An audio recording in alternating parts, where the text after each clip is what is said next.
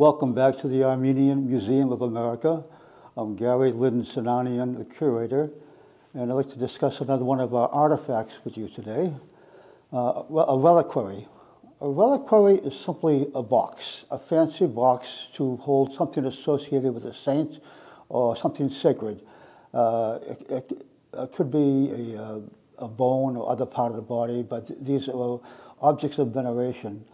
The tradition goes back to early Christianity, actually, and the Saint Helena, the mother of Emperor Constantine, was the one who found the pieces of the true cross of the crucifixion and the holy nails used for the crucifixion, an amazing discovery at the time. The veneration of relics became widespread, and there was a proliferation of relics. Many forgeries took place over the years. It actually got to the point where John Calvin, one of the founders of Protestantism, made the observation that if all the pieces of the true cross extant were all put together, you could make a large ship from them, because there were so many of them, which was a valid observation. There were many pieces, many relics of it. In response to that, the Catholic Church came up with the notion of a third-class relic. A first-class relic is actually part of a saint or a person, such as a bone or mustache hair, something physically of the body of that saint, and that's a first-class relic. A second-class relic is something that the saint has touched. It could be a piece of clothing, it could be a tool that they use, but that is a second class because that has been touched by that saint, so it is also sacred. And they had to rationalize all of these other pieces of the true cross, so they developed a theory of third-class sacred objects. And a third-class relic is, you have a relic, such as a piece of the true cross here, and you touch it with another piece of wood. Now this piece of wood is sacred too. And so the idea is that the sanctity transfers to another object, holiness by association, basically. And so this was a phenomena which was very important in the Eastern Christian tradition and Western Christian tradition. Not so much among Protestants, but among Catholics and the others, yes, it was. Okay, today I want to discuss a reliquary in our collection. This is one of the ones we have. I'll discuss some of the earlier ones. One was a hand, one was a pectoral cross that we have. The other is a triptych. You open up the doors and see the relics inside. This one is very unusual. This particular reliquary actually has the relics of 33 different saints. This little tiny center of each arch is a relic. Each one is identified by name underneath the relic with very tiny handwriting. The man had an incredible hand who wrote this.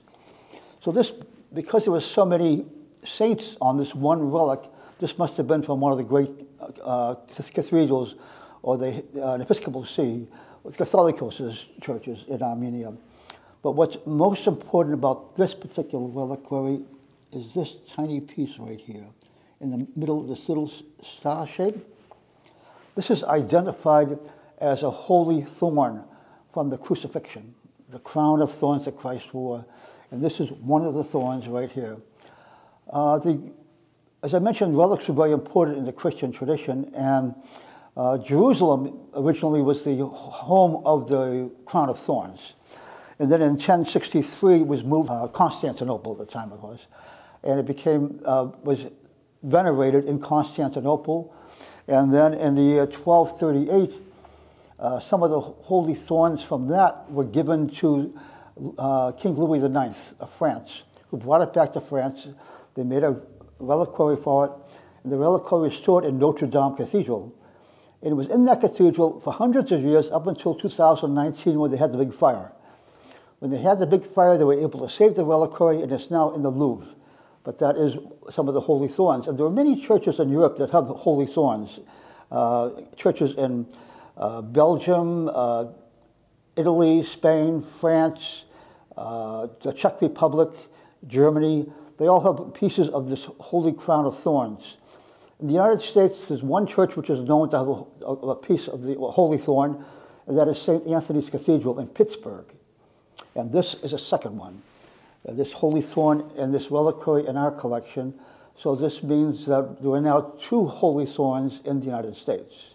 And We are very grateful. This piece was donated to us by Dr. Paul Badukian and his wife Vicky, and it's one of the many singular objects which was donated by the Badukians to the museum. The Armenian Museum is here to share our stories, our history, our culture with you, the public. We thank you for joining us. We hope that you'll come to visit the museum. We're open Thursday, Friday, Saturday, Sunday, 12 to 6. And until next time, stay safe.